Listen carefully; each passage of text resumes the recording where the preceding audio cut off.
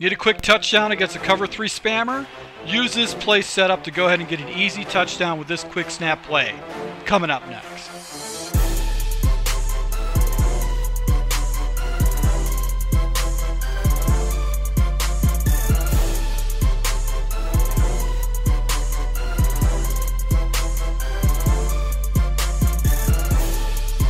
Hey, this is Full Game Prometheus, the only YouTuber that can give you shows you full games of all the tips and schemes I post on my channel. Show you the good, the bad, and the ugly. Alright, so guys, if you're new to my channel, make sure you hit the subscribe button, also that notification icon, so you can never miss an upload.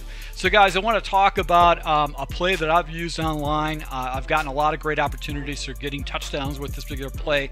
It's very effective against cover 3. So if you have an opponent that runs cover 3, showing you cover 3 look with the 3 high safeties, then you want to go and jump in this play because you're going to be able to go and beat them down the seam in between 2 of his defensive backs and get an easy touchdown.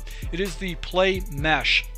And it's a quick snapper's dream play because you make one quick adjustment and you snap the ball, and then you just wait for your running back to get past the defensive linebackers, and it's going to get into a seam where you're going to be able to get a huge play or at least a touchdown. Now, ideally, you want to have a good athletic running back that's got hands. So speed 90 plus is good, and obviously hands are going to be 70 plus is going to be ideal situation. I got Tariq Cohen, who's a short running back, but he's got really good hands. So once again, we're going to run this against cover 3. And it's very, very simple. All we're going to do is we're just going to go ahead and streak up our running back and wait for him to clear the linebackers. And then we're just going to go ahead and rifle the ball right there and just take it house. Now let's see if we can actually go ahead and get it in right there. It just runs right past the defensive backs. So basically, when I see 3 high shell like this, I'm going to jump into mesh as one of my base audibles. I'm going to watch this guy right here. This little corner route is going to take this defensive back down, and he's going to bite down towards his corner route. So his momentum is completely out of it.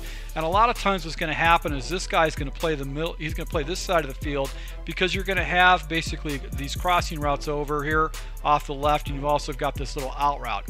This is going to give this running back route wide open passing lane, where even if you don't go house, you're going to get maybe 30 or 40 yards with it if you can't get past the defensive back. So that's what I do love about this play. It's just very, very easy.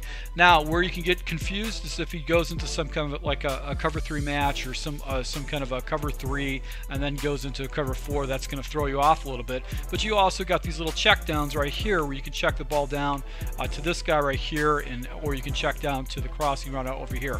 So great play to go ahead and add to your arsenal. See if you got a mesh play in your playbook and you want to throw this in because you're going to be able to get a cheap touchdown against your opponent. So if you do like these type of tips, smash that like button, and I'll be rolling out more game plays and more offensive and defensive tips to take your game to the next level.